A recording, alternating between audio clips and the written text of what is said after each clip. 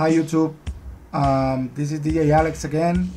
I wanna give you a little tip when you're working on an iMac and with Pro Tools.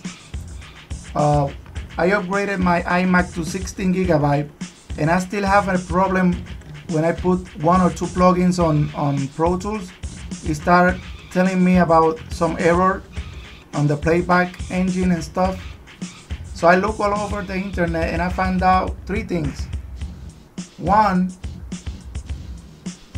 I changed my keyboard and used the old one with wire,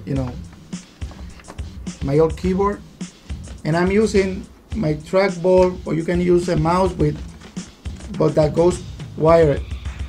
Why? Because one of the big issues is that you need to turn off the Bluetooth and you need to turn off the Wi-Fi.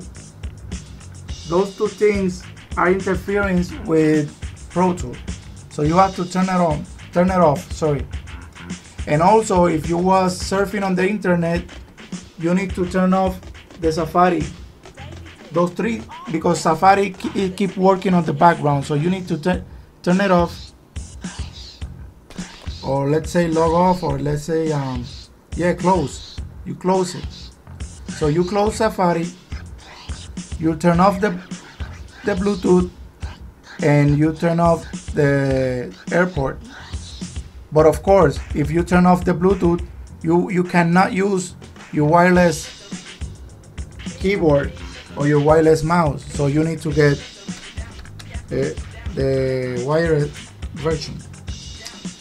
And that basically fixed my problems. I still working on my projects now, and I can use a lot of plugins and a lot of heavyweight VSTs, and I don't have that problem anymore because communication with my computer now is faster. So that's the tip I wanted to give you guys. Thank you very much.